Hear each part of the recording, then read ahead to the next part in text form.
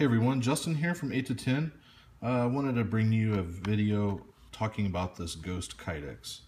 I've had quite a few people ask about it, so I thought I would shoot a quick video and hopefully this will answer some questions. I have a Glock 42 here in my hands, and I'm really liking this Ghost Kydex. So what is Ghost Kydex? Well, it's basically just a clear Kydex. It's not frosted, it's just straight clear. As you can see here, let me see if I can zoom in.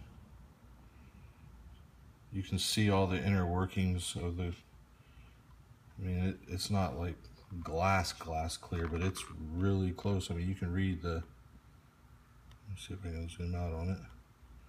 Focus. It's kind of having a hard time focusing through there. But you can still see the working, you know, 42 right there, you know, 380 auto. So, but what else I really like about this for an inside the waistband carry holster is that it's completely slick.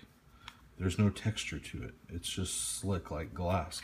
And in fact, I mean, when you look at it, it almost looks like it's a water. When you look at it, it's just kind of looks like a liquid laying on the gun, which is kind of cool. It gives a kind of real shine. I mean, see that there? It's real. It's different. It's very unique. I like it. I think this will be popular once people kind of get the gist of it. For an inside the waistband carry, you're not going to see it anyways, but I mean, it's kind of nice to see. I don't know, it's just different seeing it, in my opinion. I think it's seeing a holster like this. It's definitely catchy. But so that's my inside the waistband. I'm trying to do this with one hand here. Real quick, for those that are just now starting to follow my work and everything, a few things that I try to do that one of the things that I really try to focus on. Let me see if I can get this to focus. See how the Kydex basically comes, I mean, within, we're talking just a fraction, I mean, less than a 1/16 of an inch on that trigger guard. I try my best. I'm hand doing this, so it's a little bit of a skill to get that just right. But that's one of what that allows is it allows nothing to get in your way of grabbing and getting a good purchase on this gun. As for these little pocket guns, you know, I've told people that, you know, you can go mid-cut, or, you know, people ask for my opinion. Personally, on these little pocket guns, I think the mid-cut's just fine. I mean, you can go the full shield where it comes up, but with these little bitty slides, kind of leaves a little stump sitting there to poke into you, especially if you have, you know, a little bit of a belly or something. So something to think about. But I think for the most part, these mid-cuts are just fine. You can see the sight channel, plenty of room for aftermarket sights. See that there?